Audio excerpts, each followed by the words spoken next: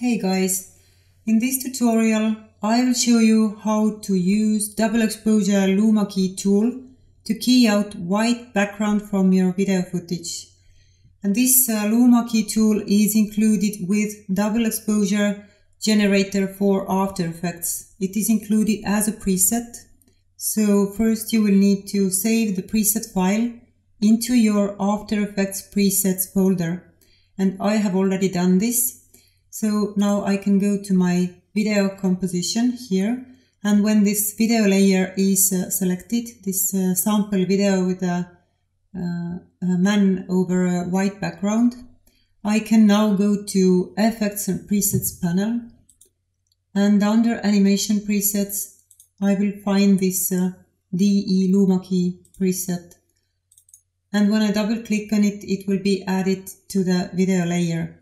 So first I will close these last three controls, and all the controls you can access on Effect Controls panel, and if it's not open for you, then you can go to Window menu here and open it from here. So the first thing to do with your video is to view it in different color channels.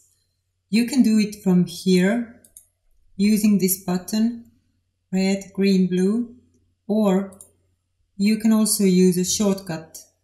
When you hold down Alt and then press 1, 2 and 3, you can see by the colored line which color channel you are viewing.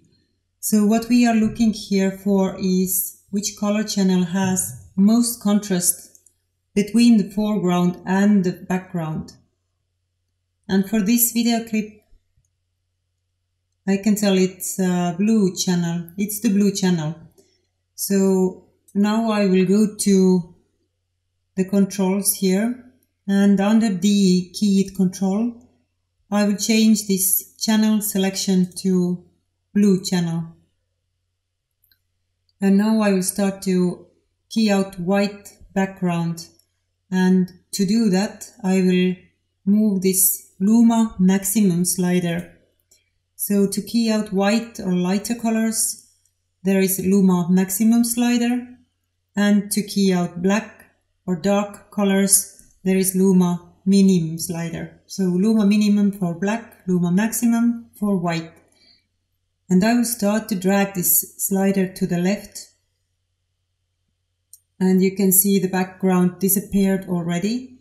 I will turn on the background color here, so I can better see what details are left. And here is a white spot, so I know that I need to move this slider more to the left, like this.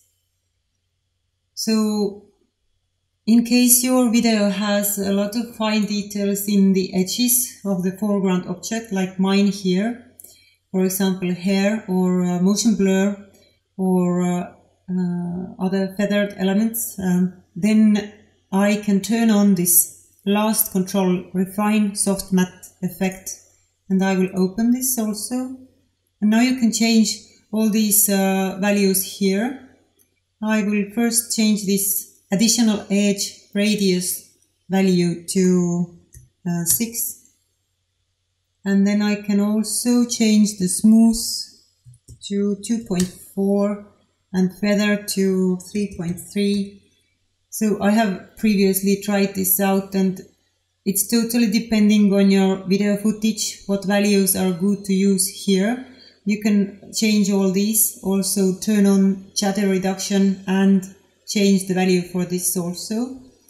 But in case your foreground object has really simple edges, then you don't have to turn this on at all, because using this will also make render time longer.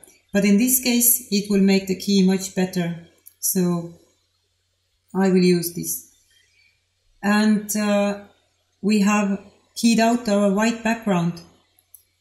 So this is how you use double exposure Luma Key as a preset. And in case you have any questions regarding this, just let us know in the comments below the video or send us an email. And please also subscribe in case you want to know when we add more videos to this channel. Thank you guys, bye!